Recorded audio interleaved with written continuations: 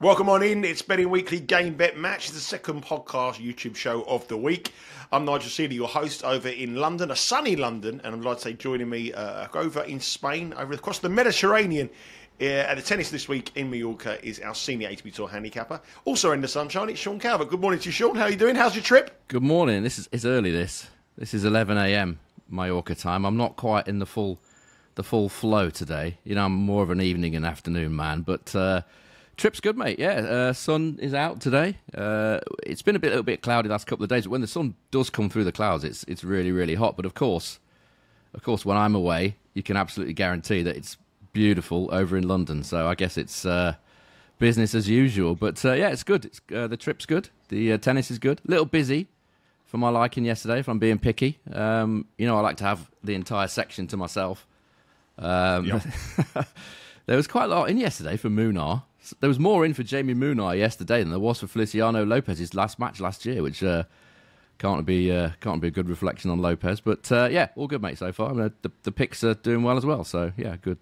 Yeah, good day yesterday. The leans cash in, the overs went in. The bit of a struggle for our pick, Hijikata. Struggled a little bit, but he covered the spread in the end. Did you watch that match? I watched some of it. There's a cafe round the corner. I'll give him a name check. It's called Tony's Cafeteria. They've got 400 meg internet in there, so I was watching it on stream on my phone on there because I was just waiting for Lagan and Natasha to go away for their flight back home. So yeah, beautiful seamless streaming. Unlike my hotel where I've got to stream it off my mobile connection. But yeah, I did see it. You got to get down Tony's. You got to get down Tony's. I could have taken it down Tony's, but it's a bit noisy. It's on a roundabout, and there's obviously people firing around left, right, and centre, talking and doing orders and general cafe noise. Might have been a bit tricky. I could try it, but it's a bit of a risk. But yeah, anyway, getting back to the original point, yes, I saw Hijikata. Yes, it was a struggle. We'll talk about him again in a little bit, but he's through, so that's all good. And Jordan Thompson's out of that section as well. So yeah, pretty good day yesterday overall. It was a good day indeed. Just one thing you mentioned there about the crowds at tennis matches. I've been to not as many as I did last year, but I've been to a few tennis tournaments this year, and everyone seems to be busy. The popularity of tennis seems to be getting more. The ticket sales. It's harder to get tickets. You go online when the tickets go on sales. We struggled for the US Open this year. Yeah. They went straight away. Other tickets are really, really hard to get by. They're selling out very, very quickly. So it does seem to be busier at these tennis tournaments than it has been over the last couple of years. You can always get tickets from Mallorca. I mean, that's not a problem. But there was definitely more there yesterday. I don't know whether it was because I went later in the day. I normally go sort of early for the first matches and then kind of leave before the end. Because you've got to get a shuttle bus. I think I did it on Instagram yesterday. I've done it on Instagram numerous times. You have to get a shuttle bus up the hill and a shuttle bus back down. And obviously the bus only takes, 50 people or whatever. So if you're leaving at the end with everybody else, that's going to be a problem. But generally earlier in the day in Mallorca, there's nobody there. So I'm hoping that's going to be the same again today. Let's have a look at the matches in Mallorca. Sean will be heading across to the tennis venue a little bit later on today. You can follow him on our socials at Because We Win on Instagram and on social media on Twitter as well. He'll be giving you some in-play pics and some videos across there of his day out. I put my back out yesterday, Sean, as well. I'm getting old again. I'm doing the bed, and put me back out doing the bed. I'm in agony today. I'm absolute agony. Anyway, you've got the your show England must go on. What's that? The 82. 82. I've got two 1990 tops. Number 1, number 3. Last year's top, this year's top. A bit of 82 and a bit of 86. So is that the original from 82? No, this is not the original. I had one of them. It was Admiral, wasn't it? The 82 one, I think. Yeah. I had one of them, but it's gone. Brian Robson, Paul Mariner, Tony Woodcock. Yeah, Brian Robson, of course, West Brom before he went to Man United. Good team, but obviously the coverage of Euro 2024 is extensive here, because we on Betting Weekly Studios and Because We Win. The guys, including myself, are putting on some great content for you to head across and watch that. England are in action tonight, and that's what I'm doing. I'm filming this early so I can go out and meet. I'm meeting tonight one of our biggest fans, Joe DeFan. I thought you were about to say you're going to meet Brian Robson or someone else from the 82. No. Joe DeFan's coming, isn't he? He's over in London, and a few of the guys are going to meet him and watch some football tonight. So I'm meeting Joe DeFan. So if you're in London and you're a follower of the show, you reach out to myself. We'll come and meet you. We'll have a few drinks and show you some good old English. We'll take you to a sports bar in West Kensington So it should be a good night tonight. West Kensington. So, what bar's that then?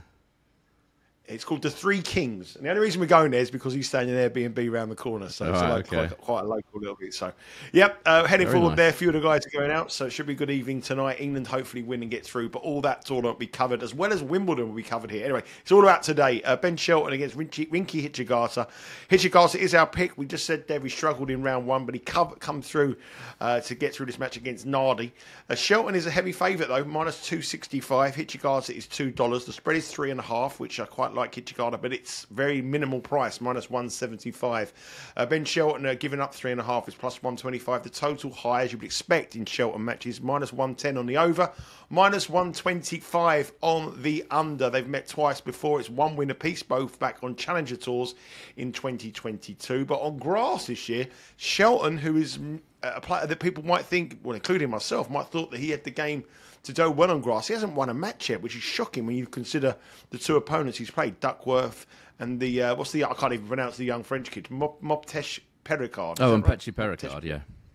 Petchy Pericard. So he's lost both of their matches, and this is a guy that everyone expects to do well. Not in great form. Hijikata's come through a bit of a struggle, but he's here, and he is our pick to win the tournament. So this is a must-win match for us already. We've already got the future on it. Are we going to go in again, or are we going to be just sitting with the future and try to get him through? I'll sit with the future and trying to get him through. I'm not convinced by Shelton yet on the grass, as you just said. Doesn't look comfortable. Looks short in price today. All time on grass at main level. Shelton 2-5 win-loss. Service points won and return points won, total of 101. That's not as good as Hijikata. 8-6 win-loss and 102 for Hijikata. I mean, he just hasn't got it so far, has he, Shelton, on the grass? I don't know whether it's the movement or whatever. He's just not comfortable with it. But he's only broken serve 8% of the time on the grass, winning 31.8% of return points. So it's not, as you said, it's a surprise, really. It's generally these days people tend to get the grass a bit quicker. Like Alcaraz is a prime example. I know he's Alcaraz, but someone like Shelton who serves the way he does, comfortable at the net. He's a good mover. He's not a poor mover. Some people struggle with the movement on grass. Shelton shouldn't do, really. He's a great athlete. But sometimes it takes players time to get used to the grass. Some players just don't like it. I don't know whether that's the case with Shelton. If I was Ben Shelton and in his camp, I'd be looking at grass to be one of his strongest surfaces. You know, he should be a contender at Wimbledon, really, and Queens and all these other places. But maybe it's just taking him time to get used to it. So the fact that he's only broken 8% of the time on grass so far in his career, I know it's only 7 matches, but it's got to improve. He's only won 32% of return points. So just on that basis, you've got to be looking at over games, because Hijikata himself has been poor on breakpoint chances so far this grass swing. And I watched that match, as I said, in full glorious 400 megabyte HD, Hijikata against Nardi. 4 of 18 breakpoint chances he took, Hijikata. And he's only taken 25% overall this grass swing. So if Hijikata's not taking the chances, and Shelton's serving big, but he's not taking any chances either, it just suggests overs, doesn't it? The way I would play this, I'm already on Hijikata, so I probably won't play it, but Hijikata plus 3.5 games, I think you suggested that a minute ago. That looks the standout play, or over 22.5 games. They're both around about minus 120-ish, I think. Not a fabulous price, really, but it does look like whoever's going to win this is going to have to do it the difficult way, going long, I would suggest. Yeah. The 23.5 is minus 110. The average 22.5 a little bit lower, and the 3.5 Hijikata has actually moved. It's now minus 175, so a big move for Hijikata plus 3.5. So that looked the obvious play when we saw the graphic there, but on the price minus 175, it's a little bit of a line movement there. 2.5 will probably be big plus money for Hijikata, which it will be. Head across the Bet Rivers website, lots of different markets, different handicap. Yeah, you can move the toggle along, look at the different handicap markets, look at the spread markets, and choose the spread that you want to play with. But Hijikata here, given Shelton's breaking problems he's had here, Hijikata serving well as well. Both of them got big serves. It's an obvious play, the overs, and it's obviously we want Hijikata to win, and it may be worth betting him plus 2.5 as well at plus money rather than taking the very low money. He's beat Shelton before, of course. They've played. Yeah, he has. Yeah. So he's not going to be overawed at all by playing Shelton. Not that he probably would anyway, but knows he can beat him. He's got the better grass stats. You know, you certainly wouldn't be back in Shelton at that price. The overs or the handicap on Hijikata, they do look the way to go there if you're betting in that one. Yep. The next match is quite an interesting one because people will first look at Tabilo and think to yourself, you know, this is Alejandro Tabilo. I think, well, he's a South American. He's not a natural grass court player, but his opponent, Aleksandar Shevchenko, had won his first ever grass court match to get to this far against Lestien. And surprisingly, maybe, looking at this price, he's thinking about the South American here. Tabilo is a heavy favourite, minus 245. But given Shevchenko's woes on grass, I can understand that. Shevchenko is plus 195. The spread is exactly the same as the Hijikata Shelton game, 3.5. But this time around, Shevchenko is a heavy favourite, minus 141. Minus 3.5 for Tabilo is plus 110. The total one lower at 22.5 with over minus 120 and under minus 107. Tabilo is the number 4 seed this week, and they have met once before in Miami. Tabilo won that. He lost the first set, the Chilean, and then he came back and won 6-1, 6-4 over 3 sets in Miami, where court conditions were pretty quick. It's going to be quick today. Tabilo, I mean, I think you mentioned in the outright show that, you know, he's more than capable a little bit on grass. He can play on grass, which is you wouldn't expect that when you see his name, you see the Chilean, you think he's a clay court through and through. But Shevchenko has had some real big problems on the grass. Yeah, Shevchenko is just very inexperienced on the grass. You know, it may come for him in the future, but his background is generally clay and hard courts, mainly clay. Played a lot on clay and challengers, hard courts as well. But Tabilo, you know, he won Auckland at the start of the year, I think, if memory serves me correctly. You know, it's not slow there by any means. It's a decent paced hard court up there in Auckland. Tabilo's got an obvious chance here, but the price minus 245. You know, it's a bit short. You can't really be betting that.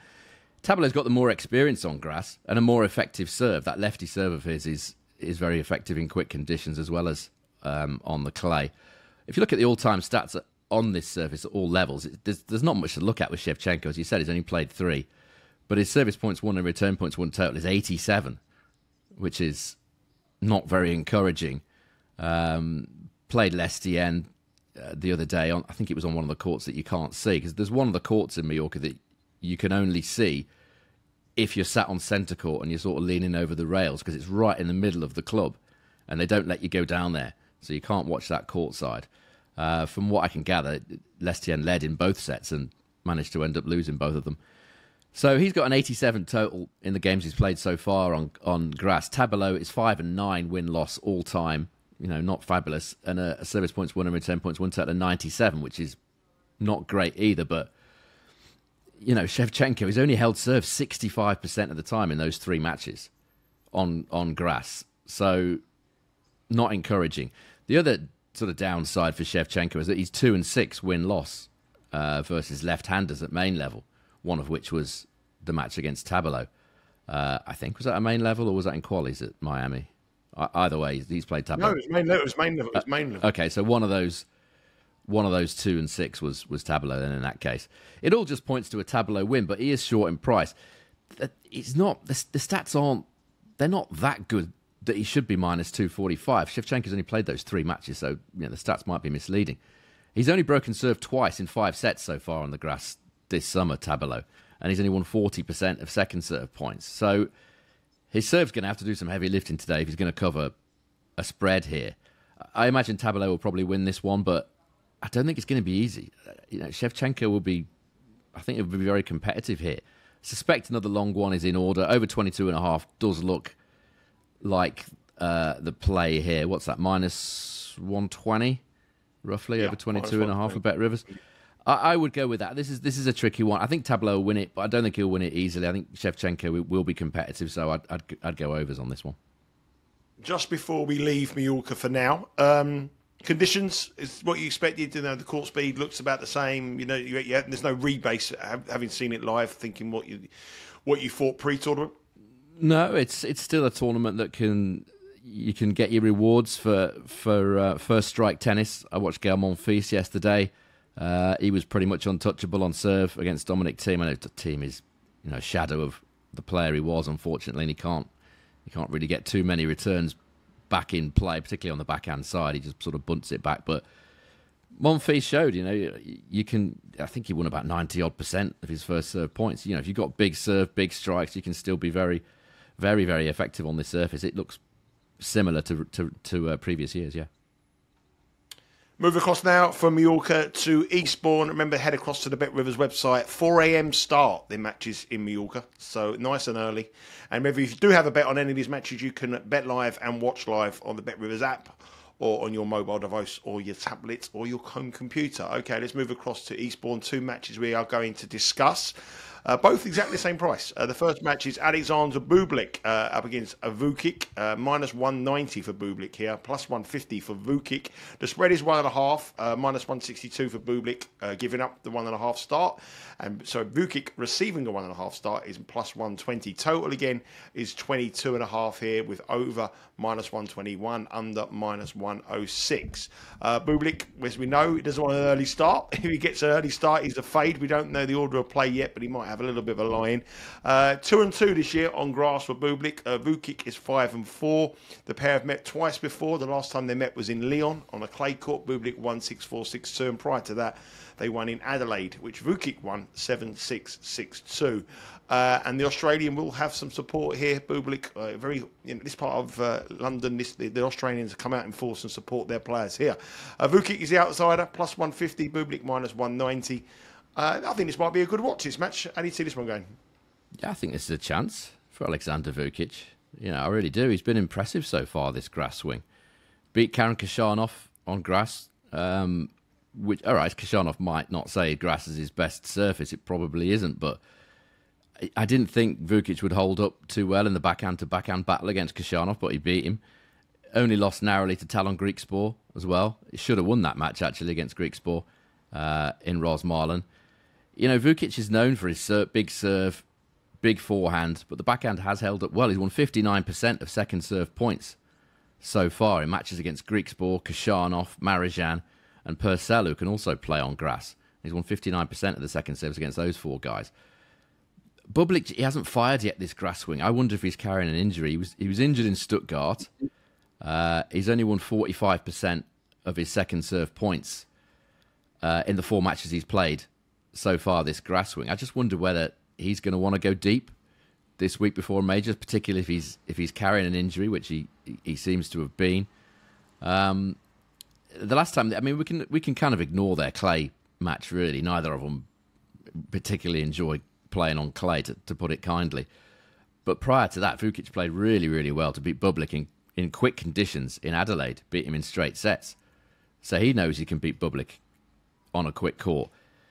Looking again at Vukic's stats, he's held serve 93% of the time in those 4 matches at main level this season, which is excellent considering the guys that he's played. Bublik only 85% holds, still high, obviously, but not as impressive as 93. So I think what I looked at here earlier when these lines came out was the plus 2.5 games on Vukic. That was round about 1.9 minus 111. That's where I'm going here. I think Vukic has got a good chance of winning this match, but I feel like the handicap is the best play given the serving stats and the stats overall of Vukic on the grass so far this season. Yeah, always a good play when you got big servers taking the 2.5, 3.5, whatever you want to do on the handicaps. There was lots of very, very tight sets, lots of tie breaks, and Vukic here. Plus 2.5 would be Sean's bet. On the graphic, it's 1.5 at plus 120. But ahead across the Bet Rivers, moved a little toggle along, as I said earlier. You'll be able to get 2.5, and obviously your line will come down to around about minus 110. It's a 5 a.m. start across in Eastern time, that is, in Eastbourne. Not 5 a.m. for Vukic. He wouldn't be fancying that, but a little bit later in the day for him. Bublik certainly 12 wouldn't. o'clock local time. He wouldn't be fancying that. Next up, we have an all-British affair between 2 players in Billy Harris and Charles Broom. Billy Harris came through yesterday in a win that we highlighted as a lean, and the price drifted. Did you see the price? It drifted even more yesterday. No. Billy Harris' price went out and out. Really? It went out really big. It was a big move for him. And he won in straight sets. Fernley. A lot of money for Fernley. He won his straight sets, won convincingly. And there's money already around today for Charles Broom in this match, which does surprise me. He's almost 200 places lower in the rankings than Billy Harris. Billy Harris is having a breakthrough year. Got to the quarterfinals at the Queen's Club, an ATP Tour 500 event. Charles Broom has got nowhere near the experience of that. These two are no strangers to each other. They have played 7 times before. It's 4 wins to Harris, 3 to Broom. They have played on grass before as well. The Challenger in Nottingham this year, semi-finalist. Broom won 6-4, 6-4. That wasn't long ago. And they also won in the final last year in a Futures event, which Harris won 6-3, 7-6. I haven't really been following the draw and the process of the draw here, but it looks as though that Charles Broom lost in qualifying to McCabe, and now he's got a place in round 2. I'm not quite sure what's happened there. Someone must have pulled out. How's he managed to get into the draw in the second round? Yeah, it's because, as I suggested might be the case when we did the show on Sunday, Tommy Paul pulled out, having won Queens. Right. I suspected, I did suggest that he might not show up, or show up not really with great enthusiasm. He didn't show up at all. So because he pulled out, Broom's the lucky loser. So Broom took Paul's place in the draw because Paul's already got a bye through to the next round. Broom's taken that bye, essentially. So he's a lucky loser times 2, if you like.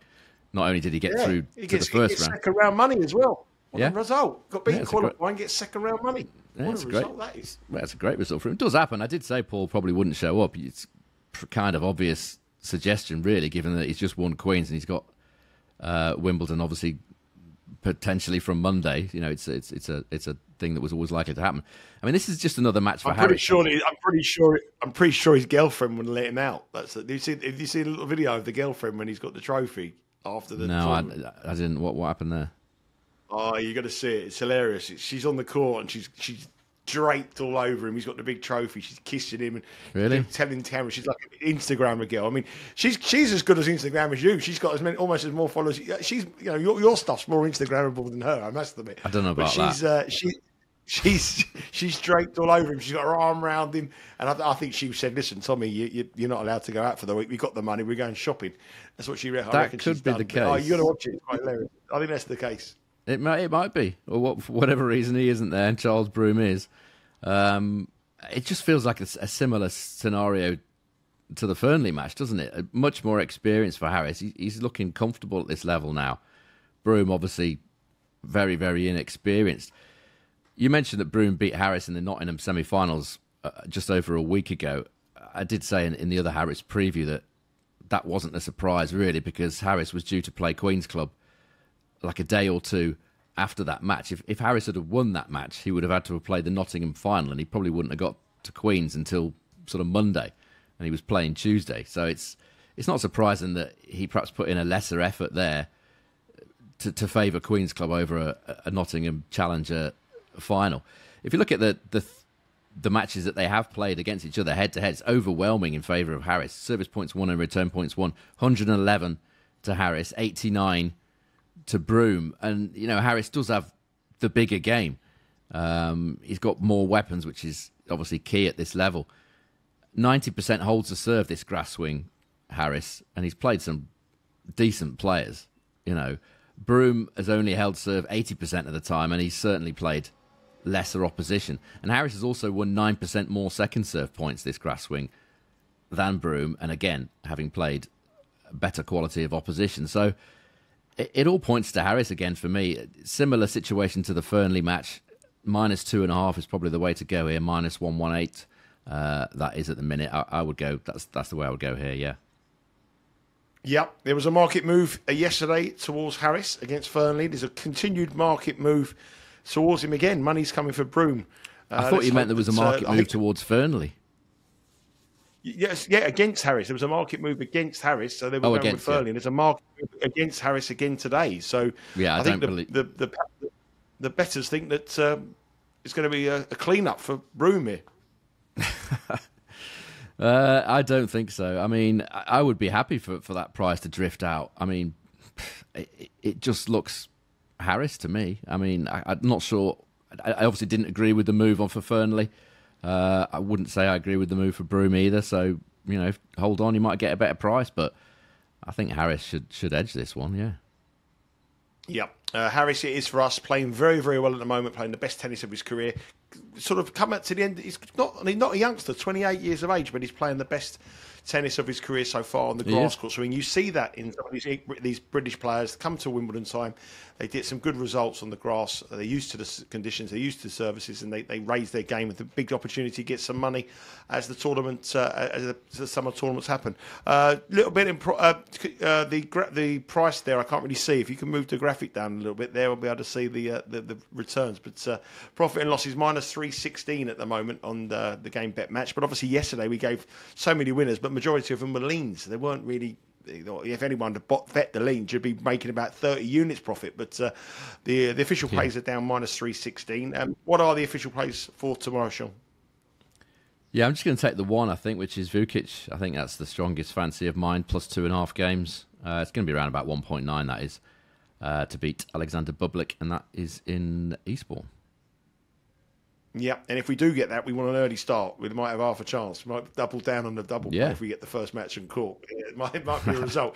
So check out the order of play. Head across the Bet Rivers. There'll be a whole host of different markets available. You won't get a different betting service on the tennis than they're offered by Bet Rivers. As I said, follow Sean on our Instagram and our Twitter account at Because We Win.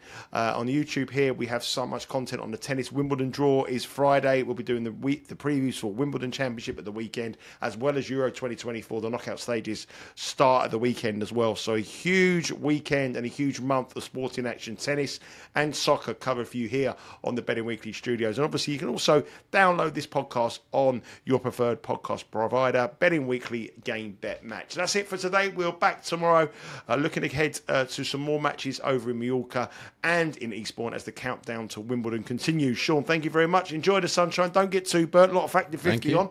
And enjoy the tennis. I've got the 30. Yeah, you're a bit red, don't it? You're a bit red up. You want to get the 50 on, mate. Get the 50 I haven't got on, any 50. Right. Never bought a 50 in my life. Get down the old supermercado. Get down the supermercado and get some Factor 50 ASAP. Take care. That's it for today. Enjoy your day. And we're off now to watch England win, qualify for the last 16, and have a few beers with Joe DeFan. Because We Win's biggest fan. Take care.